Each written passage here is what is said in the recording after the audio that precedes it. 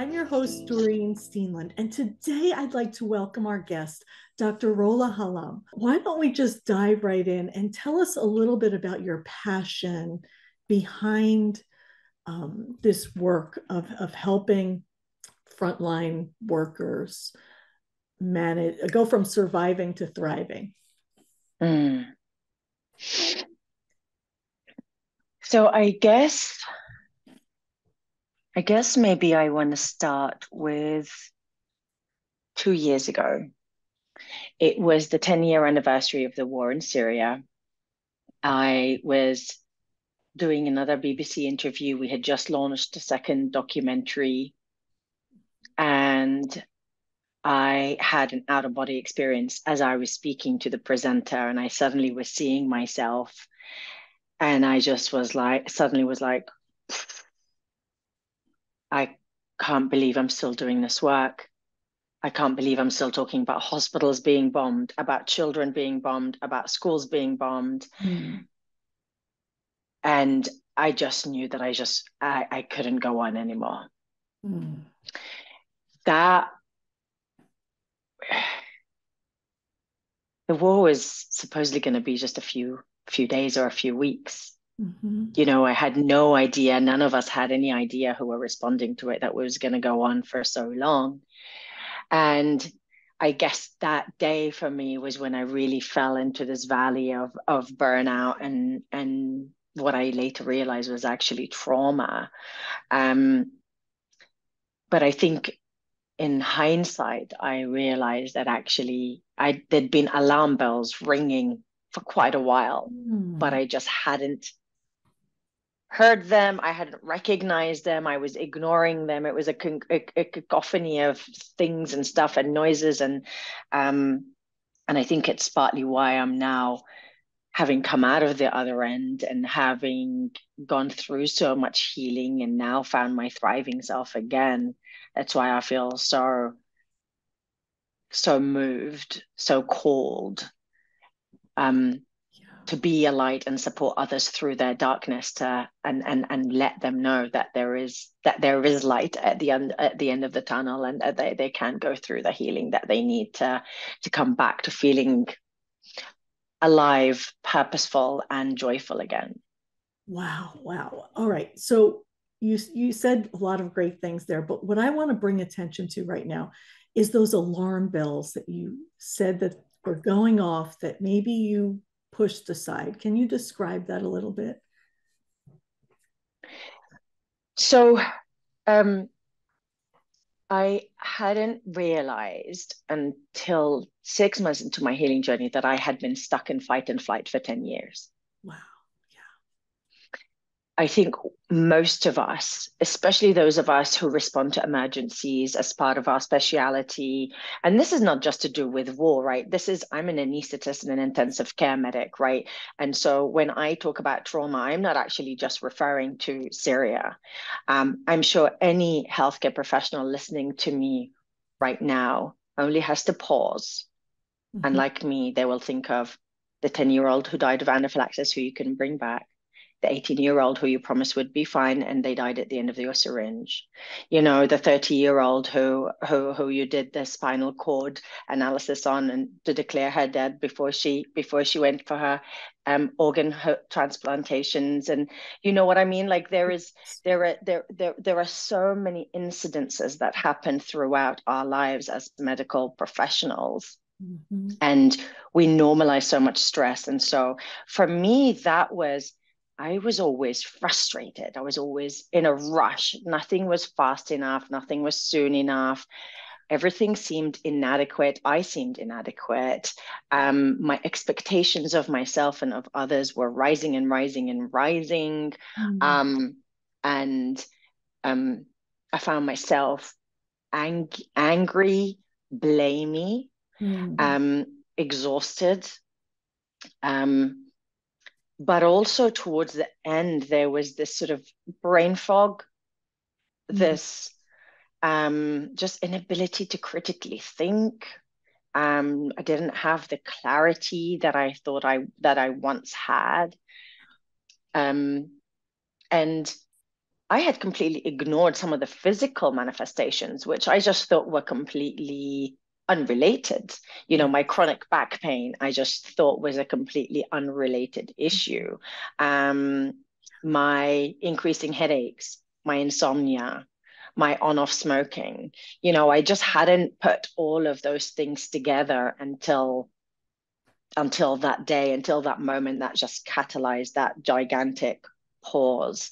And then in hindsight, a lot of things started to come into focus. Wow. Okay, so let's take this one step further. Mm. When you were living in this state, how did that translate to your home life?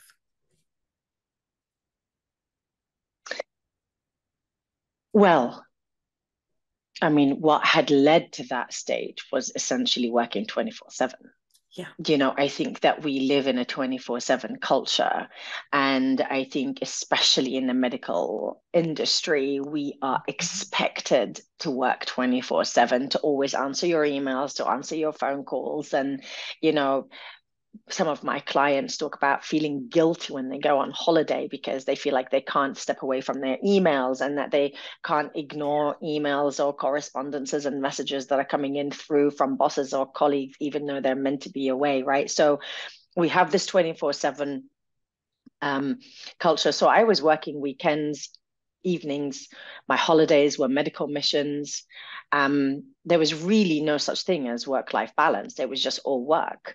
Yeah. Um, and that eventually actually led to the collapse of my first marriage. And in so many ways, the birth of my daughter was one of my biggest healing catalysts, because um, it was when I finally realized I had to start putting boundaries around my time. And it was the first time in 10 years that I actually stopped working evenings and weekends, and reclaimed back my holidays.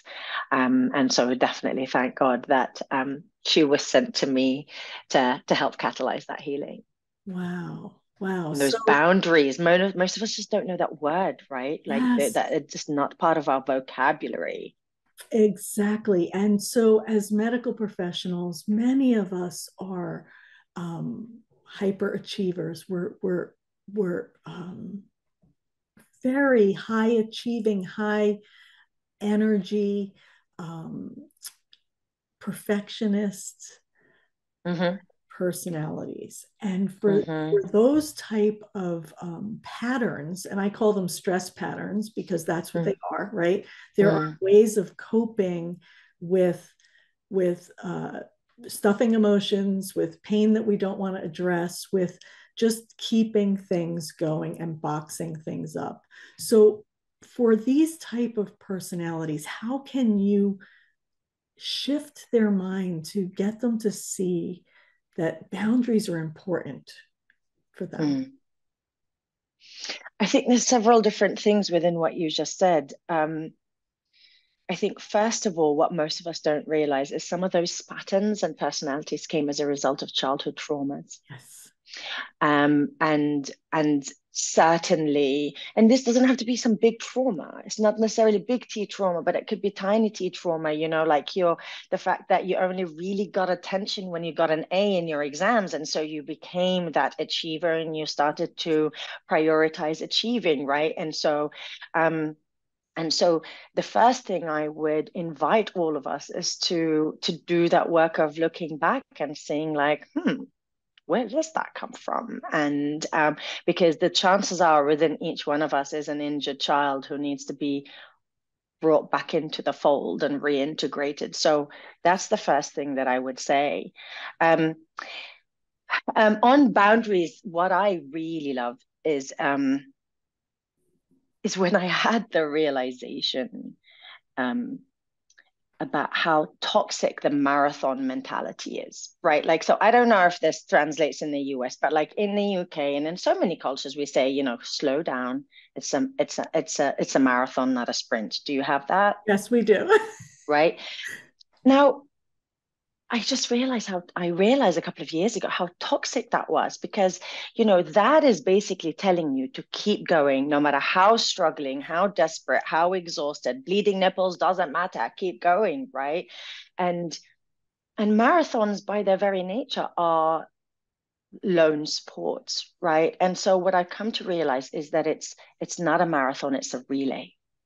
Oh, You, me are meant to run and run fast. And when it's our turn to run as far as we go, but then we hand over the baton and wow. then we stop and we rest and we recharge and we train and we play and we have fun and we regenerate, right? Not when we're broken, not when we deserve it, not when we've achieved, but because it is part and parcel of a healthy way of being.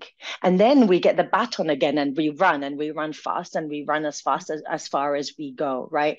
And so when I work with clients, I kind of say, like, that's the mentality we need to all embody, is becoming a relay racer.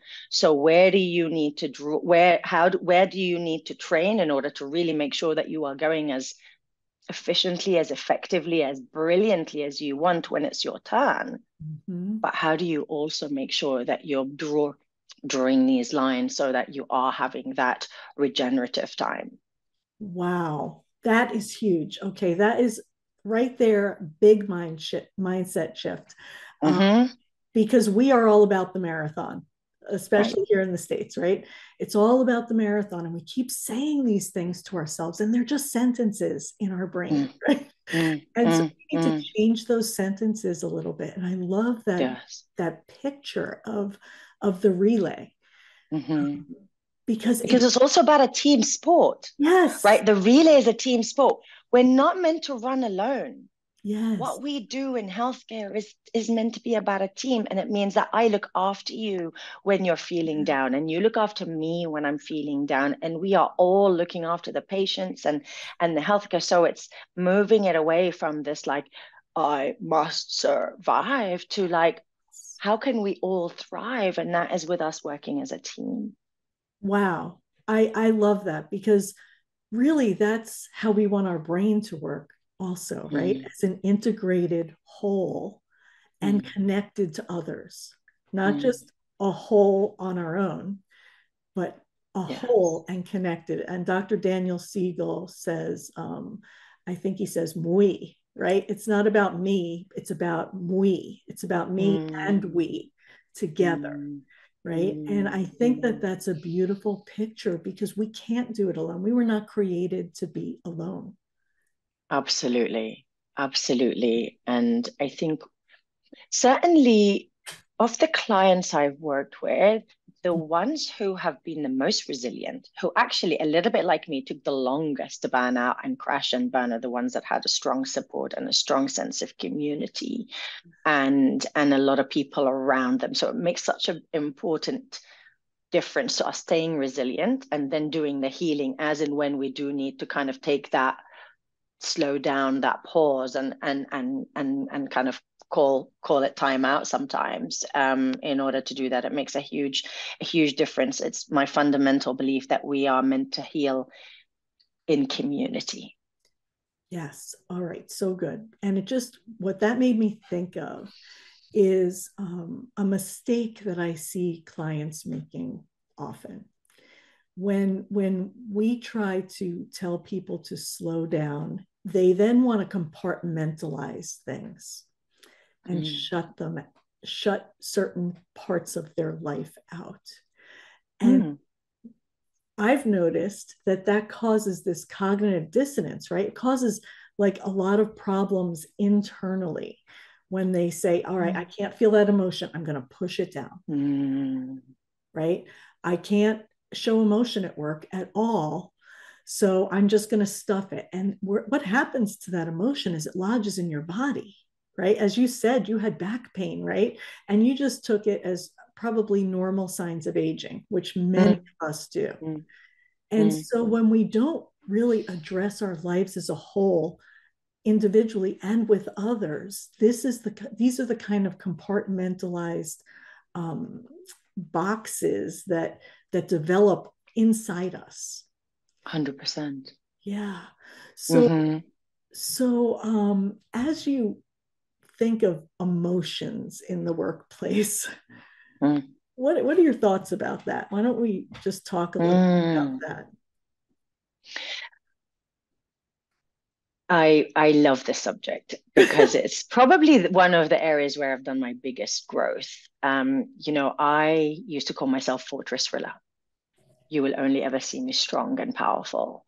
I think as a result of some childhood things as well as some bullying, my um, protection mechanism was that you will not see me vulnerable. Hmm. And so I, like so many people, grew up thinking strong men and women don't cry. Um, and and actually, I think it took. And when the war in Syria started, I went through a period of time, and I didn't realize that was one of the manifestations of trauma, of really isolating myself. To my mind was like, who wants to speak to someone who just feels rotten? Like I've got nothing good to say. I feel awful. All I want to talk about is Syria and war and what's happening. And so I isolated myself, um, and then that feels really lonely. And then you start to speak to your friends, and then you realize, like, duh, like, of course they want to know. Of course they want to hear about it, good, bad, and ugly. And so I've basically now dismantled the fortress, and I've gone full suck of 180 degree on that, and have finally, partly through the work of Brene Brown, but just partly through doing the work myself, of realizing that actually um, emotions hold such wisdom. Yes. They tell me about my values. They tell me about what matters to me. They tell me about my priorities. They tell me about when my boundaries have been, um, um, in the Syria context, completely, shat all over. Yeah. They actually hold so much wisdom, and it is our judgment of ourselves. And again, this comes back to some of that patterns and being high achievers, and a lot of these other, things of where we judge these things as negative. Mhm. And now I love a good crying fest. Now I'm like, I've gone the opposite. Like I went from like hardly ever crying to like, if it needs to come out, I just let it out. And in the workplace, I mean, partly why I'm doing the work that I'm doing and that I'm speaking about it is because I want to share that with people. Yes. And I want to tell people that there were days when I just sobbed and sobbed and sobbed. Yes. And there were days when I was just absolutely furious, and a fury visited me, and all I could do was just be angry. There was just so much that needed to come out. And honestly, I cried a river, and my back pain is gone. Wow. None of the physio, none of the chiro, like none of that actually helped. It was the crying the river. It was letting out the emotions. It was letting out the sobs. It was facing the grief. It was facing so many of the stories and things that I had faced, and letting them just come out, that then actually release that energy for me to get energy back.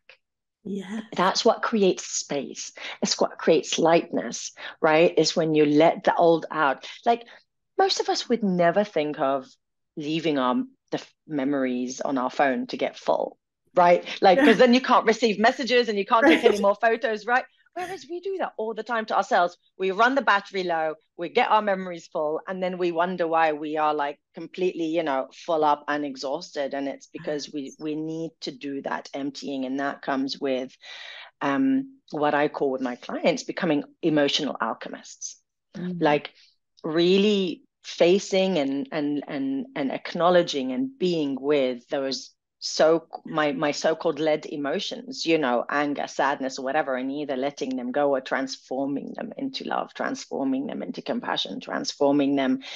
Even some forms of anger can be motivating, but most of it actually just ends up being this cancerous, Yes. um, paralyzing force. And so it really is about how do we all turn those emotions into the gold and let them enrich our lives. Wow. So much gold there, so much wisdom. Um, it makes me think when we're holding on to those emotions and we're not, so emotions take just a few seconds to process, right?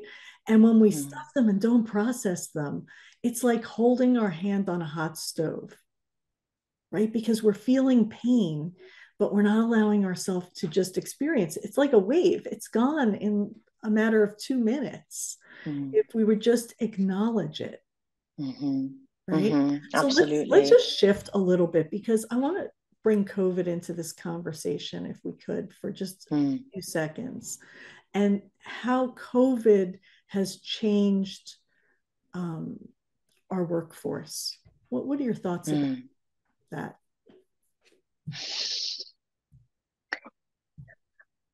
My thoughts are that COVID came and highlighted Mm, much of what was either hidden from some or in plain sight but was being ignored. mm, Um, Burnout was already high and on the rise with health professionals. We knew that so many health systems were petering on the edge. Here in the UK, we've just had our first nurses' strike ever in the history of the National Health Service. Um, my colleagues describe warlike conditions as they try and tackle another wave of COVID with the flu, with whatever. And so I think it came and highlighted what was already there, but it has traumatized pretty much everyone who was part of treating and managing COVID. Um, Everybody in their own way, right? yes. And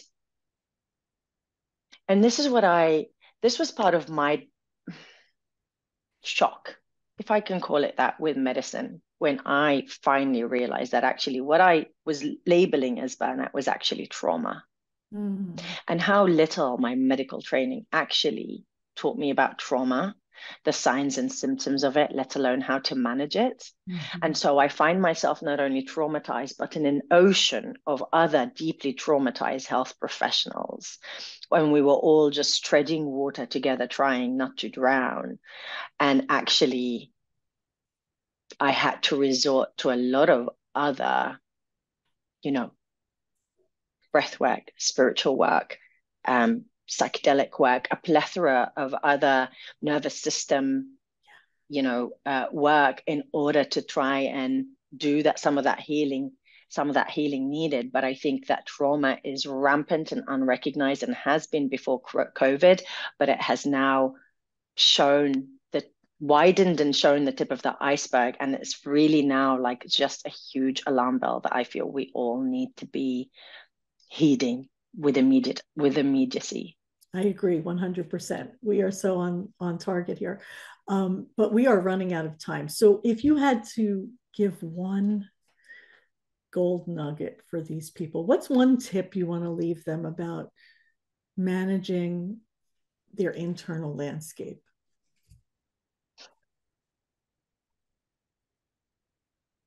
The one thing that actually catalyzed my healing, actually cracked me wide open, was developing self-compassion. Mm, For so long, my inner voice was, any time that I would want to go anywhere near my own pain, there would be a nasty voice. I'd be like, shut the F up. This is not about you. It wasn't your daughter who was raped, your son who was killed. It wasn't your house who was bombed. You're here to help. So you shut up and you get on with your work. And I didn't realize that that voice of shame is trauma. And so to anyone here who has that voice, please know that this is one of the hidden signs of trauma, and please seek help. And it was developing self-compassion when I finally was able to say to myself, and you have witnessed and suffered so much, that it really just cracked my heart open, and it enabled me to finally start to deal with my own pain, with my own suffering, with my own emotions. And I have a fundamental belief that until we are all self-compassionate, we cannot be fully compassionate with others. wow. And so start there. Be kind to yourself, be gentle with yourself, become your own best friend. And if you struggle with that, as so many of us do, then ask for help, whether from me or from somebody else who has walked that line. Because honestly, for me, realizing that it all started with me and that I needed to put the oxygen mask on myself first before I could help anybody else was so profound in making me realize, okay, until I am healed, my only job is to heal myself. And then I can continue to be a healing presence in the world. And until such time, I am no good to anybody else. Wow. That is beautiful. Dr. Rola, thank you so much for being with us today.